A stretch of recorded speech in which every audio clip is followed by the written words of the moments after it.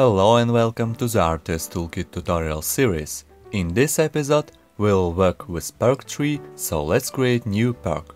I wanna create perk that will make my workers twice more efficient when they gather wood. To create new perk, go to the perk subsystem /blueprints/perks and create new child of the perk ability blueprint. Here you can see the same settings as in the familiar to us enhancement ability blueprint. You can add different enhancements here, and I will add predefined change chopping amount enhancement. We also should specify custom constant, because change chopping amount enhancement uses it as a multiplier. So open custom constants data table, add new row and then specify custom constants ID in your perk blueprint. Don't forget to specify an ID for the perk itself. After that, open abilities data table and add new row for the new perk. Specify class, name, description and cost.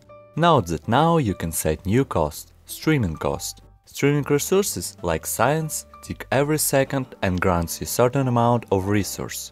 So if I set 15 science as a streaming cost, I will learn this perk in 15 seconds if I have 1 science, in 5 seconds if I have 3 science, and so on.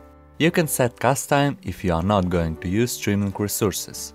And also you should set streaming perk process as enhancement process in your perk blueprint if you will use streaming resources. Now let's set requirements for our new perk. Go to the perk subsystem /data, open perks requirements data table and add new row for the new perk. Here you can set perks which should be learned before we can learn our new perk. This data table also defines links in a perk tree.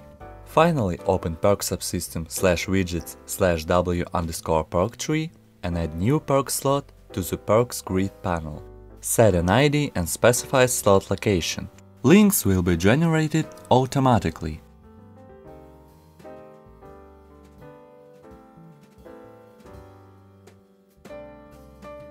You can also use reverse connector angle setting.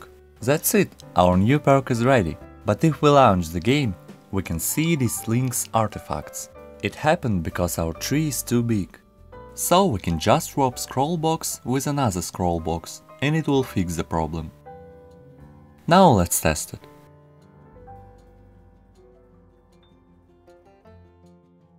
As you can see, we are not able to learn new perk, we should learn required perk firstly.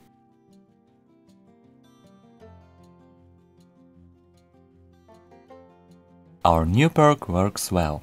Now I want to show you how to enable new features from the RTS Toolkit update. To enable Smart Squads, you should open RTS Player Controller and check Enable Smart Squads property.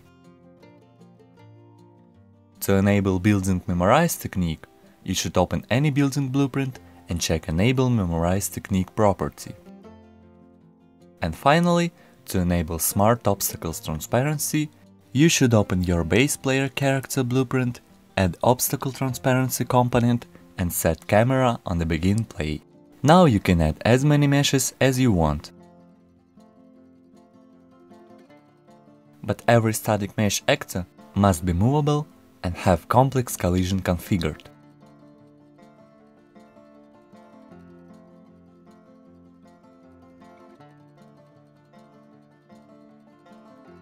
You can control transparency material.